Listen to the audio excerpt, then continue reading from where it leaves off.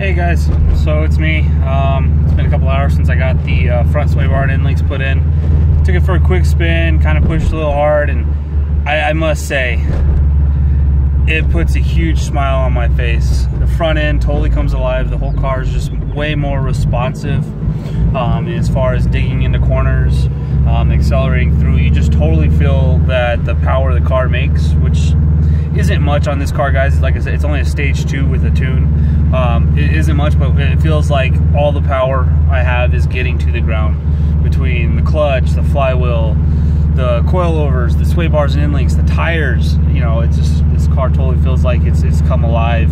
It's more nimble on its feet, more responsive, and definitely adding that front sway bar and end links corrected the like I said, the flimsy feeling that I was having in the front end since I put the rear sway bar in.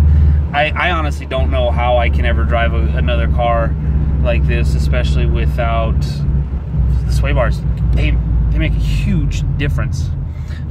They're unbelievable what they do. But anyhow, I hope you guys have a good one.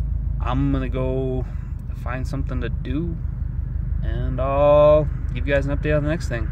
Have a good one.